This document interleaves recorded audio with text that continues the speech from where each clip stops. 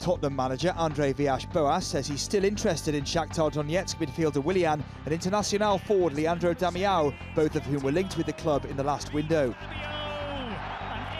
Damiao may be easier to get than Willian, with Shakhtar a notoriously difficult club to negotiate with. Meanwhile, Milan's attack could be two men lighter, with another Brazilian pair reportedly close to returning home. Alexandre Pato set to join Corinthians after turning down a host of European clubs.